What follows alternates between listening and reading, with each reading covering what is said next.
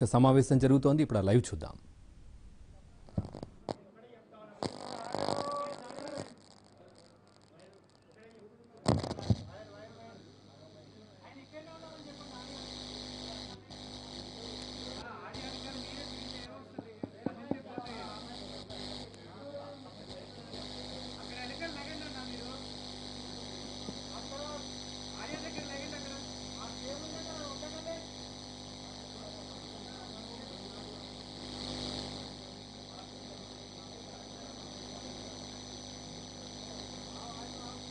Hello, 1, 2, 3. So,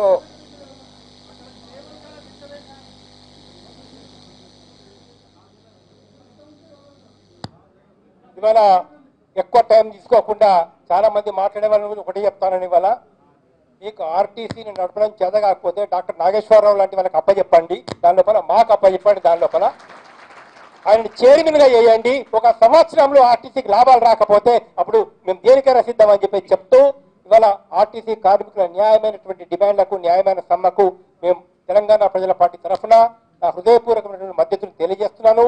కార్మికులు ఎంత వీరోచితంగా ధైర్యంగా పోరాడుతున్నారో, ఎంత బెదిరించినా కూడా ప్రభుత్వం ఇవాళ బెదిరిపోకుండా ఒక వీరోచితమైన పనులు చేస్తున్న ప్రతి కుటుంబానికి, ఆర్టీసీ కుటుంబానికి నేను విప్లవాభివందనాలు తెలియజేస్తున్నాను. ప్రతి కార్మికుని కూడా, ప్రతి ఆర్టీసీ కార్మికుడు కూడా. కొత్తగా నిరుద్యోగ యువకులతో ఒకే విజ్ఞప్తి, అయ్యా మనం ఉద్యమంలో ఉన్నటువంటి వాళ్లకు వాళ్ళ పొట్ట కొట్టకూడదు. ఇవాళ ఒక ద్రోహ బుద్ధితో ప్రభుత్వం చేస్తున్నటువంటి కుట్రల కుతంత్రాలకు మీరు గురి కావద్దు. ఏ నిరుద్యోగ డ్రైవర్ కానీ వేరే వాళ్ళు కానీ ఇవాళ ప్రభుత్వం ఇచ్చేటువంటి ఆఫర్లకు లొంగి పోవద్దని చెప్పి చెప్తా ఉన్నాను.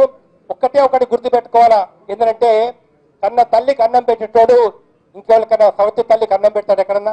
సొంత కార్మికుల యొక్క సమస్యలు పరిష్కరించినోడు తన కొత్తగా నువ్వు చేరితే చెప్తున్నారు నిన్ను కూడా ఇవాళ వాడు ముంచేటోడే తప్పించి నిన్నెప్పటికి కూడా బాగుపరచడు. ఈ విషయాలు మనం గుర్తుపెట్టుకొని మీరు ఆర్టీసీ కార్మికుల సమ్మె పూర్తిగా విజయవంతం కావాలని చెప్పేసి నేను హృదయపూర్వకంగా కోరుకుంటూ అన్ని రకాల వాళ్ళకు లీగల్ గా అన్ని రకాలుగా కూడా మా పార్టీ అండదండగా ఉండి ఏ కోర్టు వరకైనా కూడా మీకు మీ వెంట ఉండి మీకు సపోర్ట్ చేస్తామని చెప్తూ నాకు ఈ అవకాశం ఇచ్చినందుకు ధన్యవాదాలు.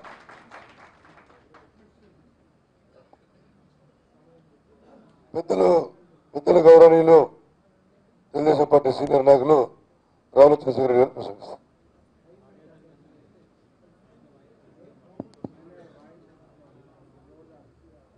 జేఏసీ కన్వీనర్ సోదరులు రెడ్డి గారు, వేదిక మీద ఉన్న పెద్దలు, పత్రికల మిత్రులు, ముఖ్యంగా ఆర్టీసీ సోదరులు సోదరీమణులు, సమస్య పెద్దది, హాల్ ఏమో చిన్నగైంది, ఎవరు పడతలేరు.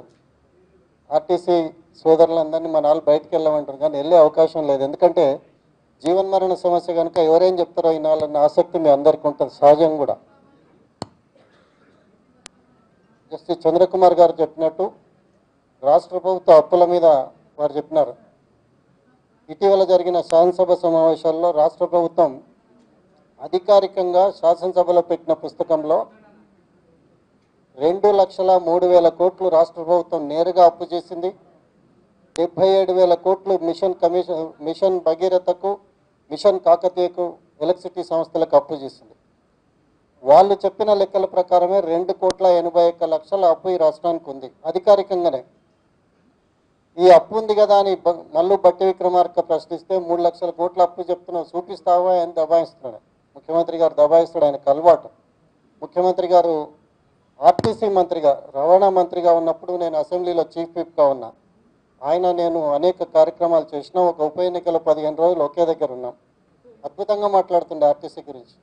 ఆర్టీసీకి ఆయనకున్న ఆలోచన విధానాన్ని చెప్తుంటే ఒక్కోసారి కొందరు మాట్లాడుతుంటే నేను ఒక మంత్రికి చెప్పింటి, నీటిపారుదల శాఖ మంత్రి మాట్లాడుతుంటే అసెంబ్లీలకు నీళ్ళు వచ్చినట్టు మాట్లాడుతుండే ఆయన.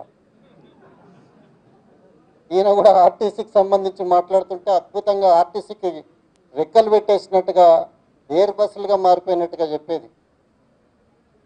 అశ్వత్థామ గారు చెప్పినారు ఇంతకుముందు, ఎయిర్ బస్కి ఎంత ఆయిల్ మీద ప్రభుత్వం ఆదాయం వస్తుంది, ఎర్ర బస్సు మీద ఎంత వస్తుంది అని చెప్తే దురదృష్టం అదేందో తెలియదు కానీ కంటిన్యూస్గా ప్రభుత్వాలు ఎయిర్ బస్ మీద ఉన్న ప్రేమ ఎర్ర బస్ మీద లేదు.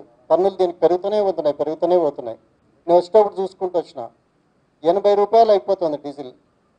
మరి ఆర్టీసీ సంస్థ రేట్లు పెరిగితే మేమేమో పొలిటికల్ పార్టీస్ వల్ల రోడ్ల మీదకి వస్తాం, పెంచకపోతే సంస్థ రోడ్డు మీద పడుతుంది, ప్రభుత్వం ఆదుకోదు. ఈ నేపథ్యంలో ఎవరిని దోషులను చేస్తుందంటే కార్మిక సంఘాలను దోషులుగా నిలబెట్టే ప్రయత్నాన్ని ప్రభుత్వం చేస్తుంది. ముఖ్యమంత్రి గారి మొన్నటి 6వ తేదీ ప్రకటన చూసినాం. దీంట్లో చాలా స్పష్టంగా నిందారోపణలు చేస్తున్నాడు ఆయన. అసలు ఆర్టీసీ సంస్థ ఈ రకంగా ఉండడానికి కారణం యూనియన్లే అన్నట్టుగా చెప్పుకుంటూ వస్తున్నారు. ముఖ్యమంత్రి గారు ఆలోచన విధానంలో మార్పు రావాలి. ముఖ్యమంత్రి గారు తెలుసుకోవాల్సిందేమంటే ఉద్యోగులను మాజీ ఉద్యోగులు అయిపోయినారు, 1200 మందే మిగిలినారు. సార్ రాజరికాలు పోయినాయి సార్, ప్రజాస్వామ్యంలో ఉన్నాం, రాజ్యాంగం ఉంది, రాజ్యాంగబద్ధంగా మీరు కూడా అదే రాజ్యాంగం ద్వారా ప్రధాని అయినారు, ముఖ్యమంత్రి అవుతారు, లేకుంటే మంత్రులు ఉంటారు, ప్రభుత్వ ఉద్యోగులు ఉంటారు. వ్యవస్థలో మనం ఒకరు, మనమే వ్యవస్థ కాదు. ఈ సంస్థను నిర్వీర్యం చేసే ఒక ఆలోచన ముఖ్యమంత్రి గారి ప్రకటనలో చాలా స్పష్టంగా ఉంది. 50% ఆర్టీసీ బస్సులు ఉంటాయి, 30% ప్రైవేట్ బస్సులు ఉంటాయి, 20% రూట్లను ప్రైవేట్ చేస్తాం.